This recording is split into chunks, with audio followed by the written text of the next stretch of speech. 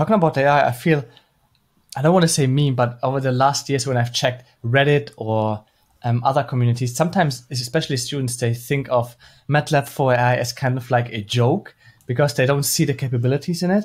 How do you personally see that?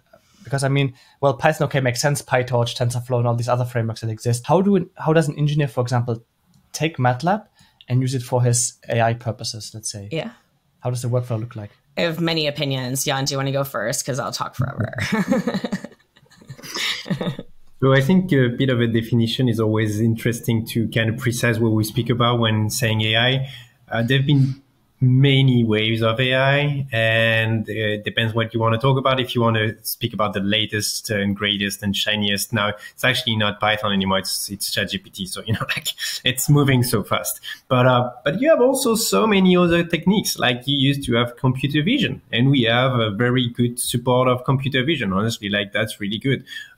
You had machine learning. And I mean, our approach to machine learning, just like regression, classification, basic stuff, is really good. It's like really competitive to what even scikit-learn provide in Python. Literal statisticians like work on it.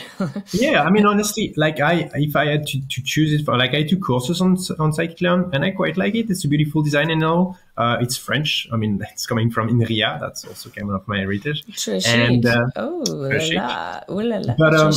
I really like the apps that we provide, because I mean, I'm not going to remember everything about every detail of a classification, regression tree, whatever. Like I cannot focus on that. So I like the apps that we have, the classification learner, the regression learner, just click, click, click, poof, trains a bunch of models. I don't need to know. And then there's just enough information for you to know, right? Like, so one of the things I kind of value, again, we have those mathematicians and statisticians that think about this all the time and argue all the time. Trust me, I could talk for hours about crazy arguments.